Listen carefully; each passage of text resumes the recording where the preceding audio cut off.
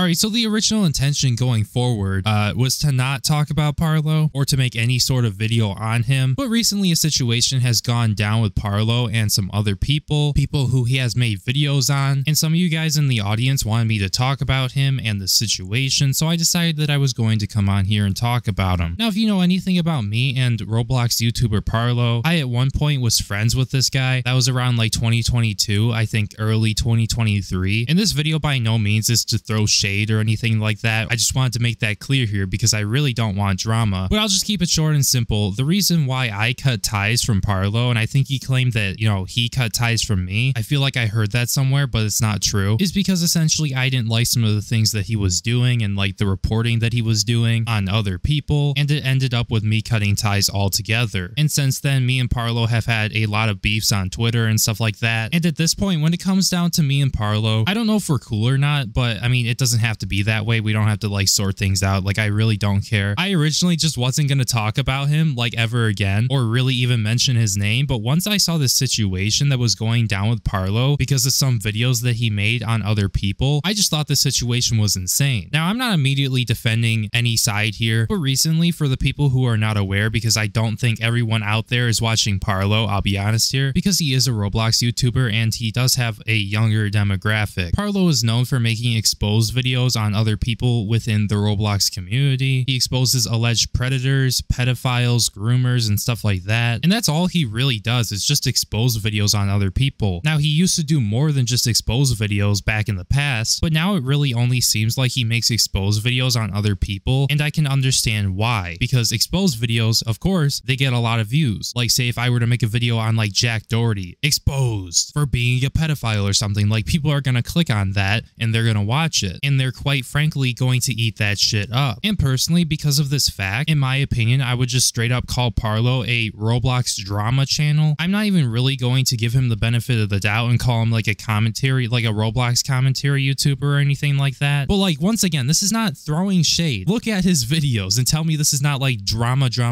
content, right? Now, anyways, besides that point, posting many exposed videos, or I mean, frankly, just posting any exposed video on anybody, because I made exposed videos on people in the past. Like, when it comes down to making exposed videos, or just generally like making a video on somebody criticizing them, not everyone is going to take that criticism or being exposed in a good way, and they could retaliate. That's something that's always in the back of my head when I'm making an exposed video, or I'm like making a commentary video on somebody else where I criticize or say bad things about them, because you just never know how these people could retaliate. Because in this case right here, it looks like he made some exposed videos on people, regardless if the information is correct or not, regardless if it's defamation or if it's truth. These videos will paint them in a bad light, and it will ruin their reputations. Now, when it comes down to the situations that have gotten Parlo into this mess that we're going over right now, I really don't know who's in the right and who's in the wrong. I don't know if the guys who Parlo is exposing have been defamed or not, or if what Parlo is saying is actually true 100%, but recently Parlo has made videos on Guamgo, That Board Gamer, Seb Motions, and other Roblox content creators, and essentially what happened after this was these people who he was exposing came together to form a group called the PRM, which is like, I think it stands for Parlophobic Resistance Movement or something. Yeah, these guys essentially came together claiming that they have been on the receiving end of defamatory statements and videos by Parlo, and they're really not too happy with Parlo, and now they're maliciously attacking Parlo's channel. Now, once again, like I said earlier in my video, I'm not exactly sure what went down between these people and Parlo. At least I don't know like the full context, but as far as I'm aware, Seb Motions got accused of being a pedophile or something like that, and Seb Motions is saying that that's not true. Things were twisted, things like that. That Board Gamer had a similar situation. Guamgo was apparently accused of showing an image of CP live. I think it was on Parlo's stream. I don't know exactly all the details, and that's allegedly, by the way, that's allegedly. And because of this, they had formed the Parlophobic Resistance Movement to, I guess, get back at Parlo and to expose him, because apparently he was lying. Now, I'm not exactly sure, like I said, who's in the right, who's in the wrong, but all I do know is that Parlo does not have the best track record. If you know anything about him defaming Side-Ice, that's just one of the examples. And as far as I'm aware, Side-Ice and Parlo are cool now. Like, Parlo apologized, but I don't really know how I feel about that overall, because the main reason why I cut off Parlo was because of that situation, because he was defaming Side-Ice, and it wasn't very cool. Now, anyways, I know I haven't gotten to the point quite yet, but I just had to give some very much needed context there for you guys, especially for the people who have no idea what is going on. But we talked about this like a minute or two ago about the whole retaliation aspect. And yeah, in this situation, I think it's safe to say that they retaliated. So this tweet comes from Samuel. He's another commentary YouTuber. And he said, Parlo has received a third strike against his YouTube channel, and he has claimed is false, with him stating that people are pretending to own GFX artwork to strike his channel. He has claimed on Discord this is Guamgo, that board gamer, and others silencing him. And then Samuel provides some screenshots here from Parlo's Discord server, in which Parlo says, "At everyone, I've received a third false strike and now I cannot upload." So yeah, when it comes down to getting 3 strikes on your channel, regardless if it's like a community guideline strike or a copyright strike, YouTube has these systems where it's like if you get 3 strikes, you're out. So getting 3 strikes, your channel gets terminated essentially. And as you guys can see right here, 3 copyright strikes, account termination is on hold, in which they're saying that they will terminate his channel soon. Now what you have to do to stop this, because it's copyright strikes, if it was community guideline strikes, the channel would have already been terminated. What you do have to do is you have to get at least one of these strikes off the channel in order to save the channel. And how you do that is you're going to, I forget if it's disputing it or if it's appealing it, but you're going to have to do that. And when you do that, YouTube sends your information to the person who striked you. And what the person has to do from there is they have to take that information and they have to sue you, and they have to take you to court essentially. Now, if they don't decide to do that, or as far as I'm aware, if they like retract the strike because they weren't trying to sue you over this, then the strike gets removed. And I know for a fact that these guys are not going to sue, because I mean, these guys probably do not have money. And if you're not aware, if you're suing somebody, you need money, you need lawyers. He puts out this tweet and says, "At Team YouTube, my YouTube channel is being mass false striked by people pretending to own my GFX artwork. I cannot upload, and now my channel is subject to termination because of this. Can you please help me, because my videos are protected by fair use and these strikes are false." Now, Parlo might be right in this situation, but trying to get Team YouTube to help you out, like, it's just not going to work. Because if you have somebody copyright striking your content, like, YouTube's not going to touch that because they don't want to get sued themselves. So you have to be the one to resolve it essentially. And Team YouTube will literally tell you like they cannot help you at all. And all you really can do is just dispute it. And then if these people are not willing to take it to court, then it gets dropped. Now, this all came out yesterday. He wasn't able to upload and whatnot. And a little bit later in the day, he was actually able to get one of the strikes lifted, giving him the ability to post on his channel again. And that's when he made this video right here. "Please help me." So recently, I have received 2 full strikes from people involved in Guamgo's friend circle in a drastic attempt to try and silence my channel and deplatform me. Keep in mind, if you receive 3 strikes by YouTube, then your channel gets entirely terminated, and this can result in me losing my livelihood and a significant amount of money. This whole situation has put me through a horrific mental breakdown yesterday, complicated by suicidal thoughts, in which people like Guamgo have proceeded to mock and completely make fun of, which is disgusting. Now, okay, as much as people are not going to want me to be like this, and frankly, I don't really give a fuck, false striking this guy and then like making fun of him for breaking his monitor and having like a mental fucking breakdown when his fucking channel is being deleted, like, you're literally scum. And I don't even like Parlo. Like, I'll flat out say it. I do not like Parlo. But in this situation, like, what are you trying to do? Just destroy Parlo, or are you trying to look good? Because you're not looking good at all. So this all started with a user called Anabe, who is known as Sugio Niku. Now, keep in mind, this Anabe person is friends with Dupe even admitting this himself. And Dupe is involved in friend circles with Guamgo and the entire PRM movement, in which is made specifically against me. Now, Anabe threatened to essentially full strike my channel, and this is the same person who has my docs information too and admitted to this. And on April the 4th, she struck down my Clown Xiao video because I had used Clown Xiao's profile picture for 1 second. And the thing is, she owned no copyright to the image whatsoever. She lied about being the original artist of Clown Xiao's public profile picture and issued a full strike to try and terminate my channel. Keep in mind, I have no idea how this strike was even allowed to go through, and I'm disgusted by YouTube's terrible copyright system. And Anabe even admitted to people that the strike she sent to me was false. I mean, it's no secret that YouTube's copyright system is pretty fucking bad. And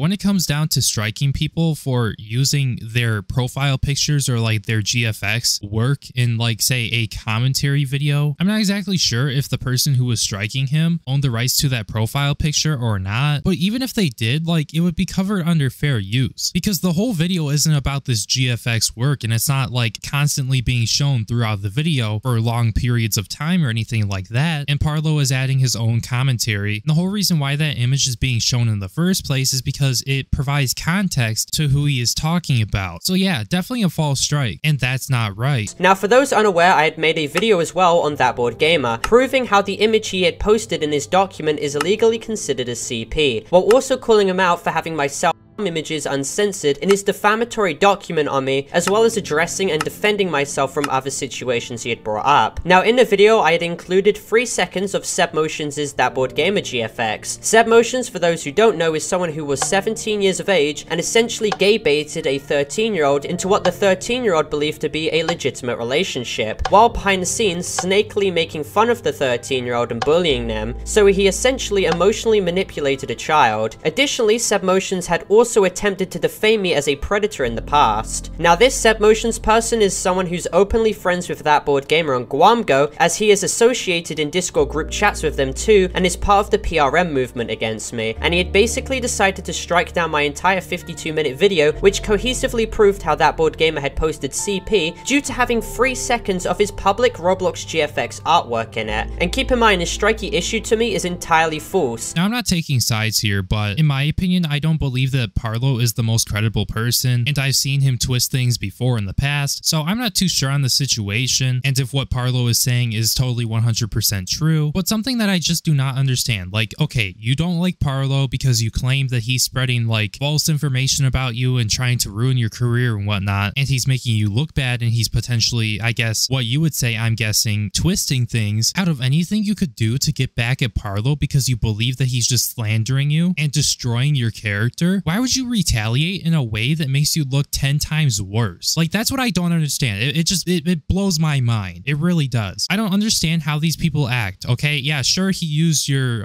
little profile picture character thingy, whatever you want to call it, but did you not think before you put in the strike? Because if you did, you would realize that this would be covered under fair use. And when it comes down to solely just caring about like him using your little graphic, I don't think that's the only thing that motivated you to make this strike. I mean, you obviously want to get back at Parlo because, you know, you believe that he's been defaming you and what he is saying isn't true. But I just don't understand trying to remove videos that make you look bad from his channel and what thought process you had while doing that. Because, like, I would like to hope if you actually thought about what you were doing before you did it and some of the consequences that could come from it, maybe you would have thought maybe this wouldn't be like the best idea to go after this guy and get his videos removed and try to get him deplatformed, let alone that if he does do a counter notification, like, it's gonna get dropped because you're not gonna sue him. Because it's like what I said before, you're only making it worse for yourself doing this, and what you're trying to do just is not gonna work. And my video was completely protected by YouTube's fair use policy, as it was a transformative documentary style video essentially criticizing the actions of these terrible people. So now currently I have 2 illegal false strikes on this channel because I had used already public Roblox GFX images on my channel for merely a couple of seconds, and this was done to silence me and attempt to aid That Bored Gamer because my video had literally systematically proved how he committed a crime of distributing CSEM material of a minor uncensored in his document on page 19. Now, after I'd received this strike, I started feeling extremely unwell physically and mentally and started crying and having a mental breakdown, resulting in me having broken my computer monitor and establishing to my server that I was feeling very suicidal, as this could literally result in my entire platform and livelihood being stripped away due to people maliciously using the copyright system to silence me. You know, with me being an outsider and looking into the situation and not really knowing everything that has happened all the way up until this point, something that I do know is maybe you wouldn't have these issues if you weren't making all of these exposed videos exposing people. Yeah, I know there are bad people out there who need to be exposed, people who shouldn't have platforms, like pedophiles, groomers, and like abusers and all that type of stuff. Like, yeah, they definitely should be exposed and they should not have platforms. But it seems like literally every video of yours is like outing the next predator every day, and it's weird. It really is. Let alone that you're a Roblox YouTuber with a very young audience. And it's like, all I'm trying to say here is that maybe you wouldn't be having these issues with people trying to take down your channel and having a new drama every day if you would just calm down and make other content besides, oh, this person exposed, new pedophile, new predator has been outed today or something. I don't know. Like, this is what happens if your whole channel is about exposing like predators and stuff like that. Like, these people are definitely going to like come back at you for you essentially ruining them. And it's like, I also don't understand. It's like you say they have CSEM or CSAM, whatever, either one. They're both really bad. You accuse people of having this. You have evidence of this allegedly. I don't see why you just wouldn't go to like the FBI or like the police or something. Like, of course, making videos on people, like exposing them for doing things like this allegedly, you know, it will will destroy their career and they'll be exposed for doing that kind of stuff, but it doesn't get rid of them. Like, they could literally go and keep doing this over and over and over again because they're not being arrested or anything or being banned from using the internet. It's like, I just don't understand it. It seems like Parlo is doing this more for the content aspect and grilling people rather than actually trying to get these people like off the internet and away from children. Like, I just will never understand not giving this to the authorities and letting them handle it, because you're not the police, you're not the authorities, you're not the FBI, and you don't have the same assets or knowledge to be able to get this person and put them behind bars, at least if they've done really bad things. Like, I don't understand why everything has to be drama and like put out there like just to destroy somebody's career over actually getting them arrested. Like, I'll never understand it. Now, that board gamer also attempts to try and defend the full strike by stating I needed permission to use the image which I had included in my video for merely 3 seconds, despite the fact that I do not, and it is entirely in my right to include it in the video under fair use. Yeah, I'm sorry, that board gamer. We know why you use this to take the video down, and we know why you're doing this. Like, nobody's stupid. I understand your frustration with you having a video made on you, and regardless if what Parlo was saying was true or defamatory, you shouldn't have taken that video down. You're blatantly misusing the copyright system, and that's fucked up. And it also is not a good look for you. Like, what do you care about? Do you care about your reputation and getting over this, or do you care about just getting rid of Parlo, even though it's not going to work unless you're taking him to court, which you would lose in court because it's fair use? Like, I'm not sure if you guys realize this or not. Seb Motions, That Board Gamer, Guamgo, if you're trying to look good, you look fucking terrible, because when it comes down to abusing the copyright system here on YouTube, a lot of people, especially in the commentary community, don't take that lightly. So yeah, good job for doing that. And also, like I said earlier, when he puts in his counter notification and you don't sue him, it's getting dropped. So this was pointless. This just makes you look stupid. Like, neither side in the situation, Parlo or PRM, look good, because I feel like Parlo could have easily avoided a situation like this if he didn't make all these fucking exposed videos on people. And if he really actually found some damning shit, he should have just taken it to like the FBI or like the authorities, and then he wouldn't be dealing with a situation like this. And when it comes down to PRM and them claiming that they've been defamed, false striking Parlo is not helping your case, and it makes you look 10 times worse, let alone that you strike him for putting one image in his video for like maybe 3 seconds. Like, both sides are wrong in this situation. I'm not taking any sides. This isn't to defend anyone, but I do believe that Parlo breaking a monitor and having a mental breakdown because his channel was about to be terminated was 100% justified, regardless of what anybody's going to say, because like he said, that's his livelihood, and it is for a lot of creators. So yeah, honestly, L Parlo, L PRM, nobody wins in this situation. And yeah, I think I'm going to be wrapping up the video right there. Thank you guys so much for watching. If you guys happen to enjoy the video, make sure you like, comment, and subscribe so the video gets promoted more in the algorithm so more people will see it. Thank you guys so much for being a member to the channel. Your support really means the world to me, and I really do appreciate it. Now, with that all being said, don't follow strike people, and also don't make your whole channel about exposing other people, and then maybe you wouldn't have issues. My name is Breone, and I will see you in my next video. Peace!